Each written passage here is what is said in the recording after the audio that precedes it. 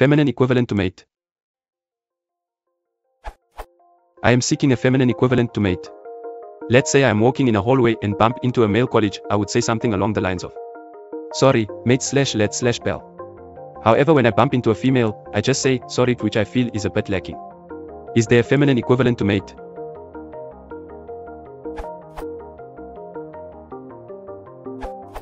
Mate/pal work just fine for ladies as long as they actually are your friend, best of mates, we're just mates, pals together and so on. But mate/pal doesn't work as well as it does with men when the woman you are apologizing to is unknown to you.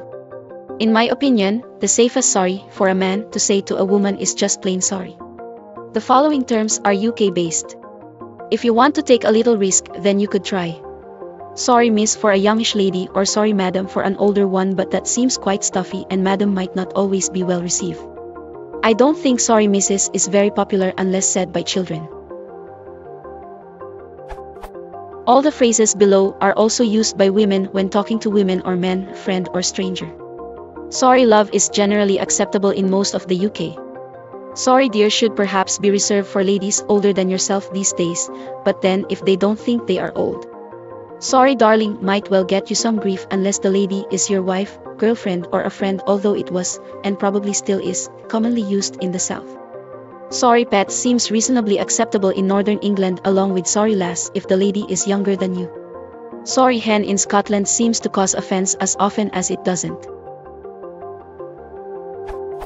This probably applies equally to excuse me when you want to interrupt someone to ask them a question. Excuse me mate works fine when you are asking a man, just plain excuse me when you are asking a woman.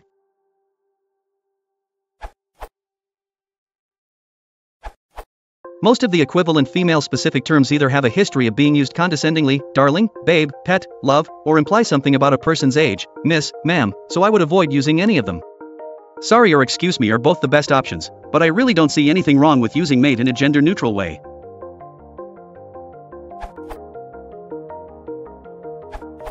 The term mate is essentially gender-neutral in Australia. This applies almost in all cases except perhaps if you're a male and bump into a woman who is generationally older than you. In that case, just sorry or excuse me is fine.